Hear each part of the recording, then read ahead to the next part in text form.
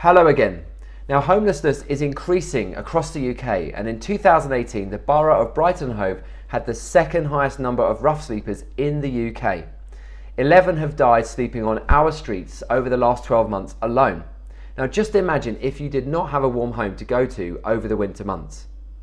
On the 16th of December there is a sleep out at the I360 raising awareness and much needed funds for the Clocktower Sanctuary who support the young homeless. Now this event would suit anyone who is community spirited and likes a challenge. What does it involve? Well, the pledge is to raise £300 each. It's on the I360's upper deck. It's got male and female toilets, we'll have a security guard on the door and a first aider.